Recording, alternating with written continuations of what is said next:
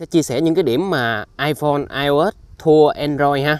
Và video liên quan đến những thiết bị này mình đã làm rất là chi tiết rồi, bạn nào quan tâm các bạn có thể xem lại. Mình đã để chung một cái danh sách phát ha. Cái đầu tiên á, là mình thấy cái chức năng mà nhận diện giọng nói ở trên iPhone á, là nó thua so với Android nha. Hóng hớt công nghệ là một kênh công nghệ chuyên làm về công nghệ.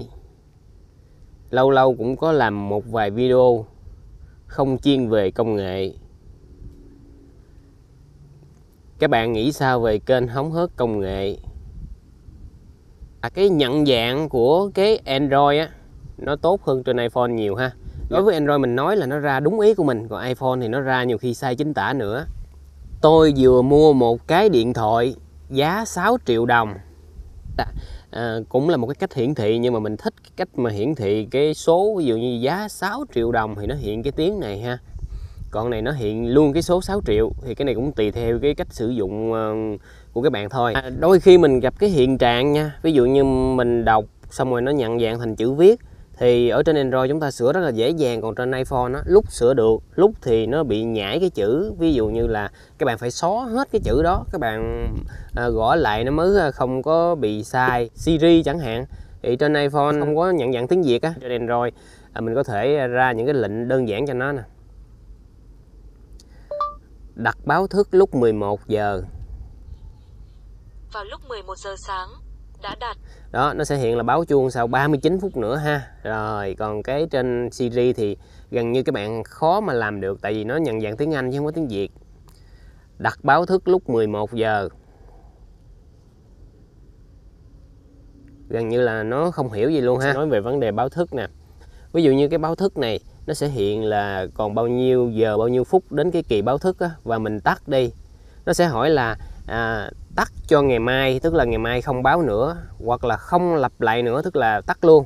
Còn ở trên iPhone thì mình tắt thì nó không có hỏi gì hết ha. Ví dụ ngày mai mình nghỉ làm để mình muốn báo thức, mình tắt báo thức ngày mai thôi, và những ngày sau thì tự động nó báo. Thì cái này không có trên iPhone ha. Đây là mình đang so sánh giữa cái đồng hồ, tức là cái trình báo thức mặc định giữa hai thiết bị này thôi nha. Một cái điểm tiếp theo mình không thích nữa là về cái thông báo. Ví dụ các bạn đang chơi game, hoặc các bạn đang xem phim, hoặc là các bạn đang thao tác gì đó ha, mà có một cái thông báo nó tới, ví dụ như là Messenger đi, thì ở trên iPhone nó sẽ hiện một khoảng lâu như vậy, chúng ta dùng ngón tay chúng ta vuốt đi không được. Còn trên Android các bạn chỉ cần vuốt thì nó sẽ trống cái màn hình. Những cái video trước mà mình đề cập á, một số phần mềm mình sử dụng hàng ngày thì ở trên iPhone hiện tại vẫn chưa có. Ví dụ như Google Assistant thì các bạn đã có thể cài trên iPhone rồi, nhưng mà Google ống kính thì chưa có ha. Google ống kính là một cái phần mềm rất là hay mà gần như mình đều sử dụng nó hàng ngày hết ha. Đó, nó làm cho chúng ta tìm kiếm, hay là nói chung là rất là nhiều những cái tiện ích. Không biết các bạn có sử dụng hay không, nhưng mà mình sử dụng rất là thường xuyên.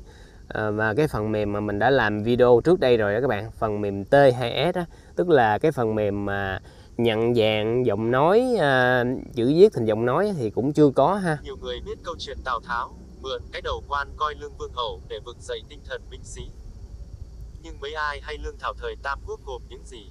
Bạn nào muốn xem lại những cái tiện ích của phần mềm T2S thì bạn có thể xem lại ha.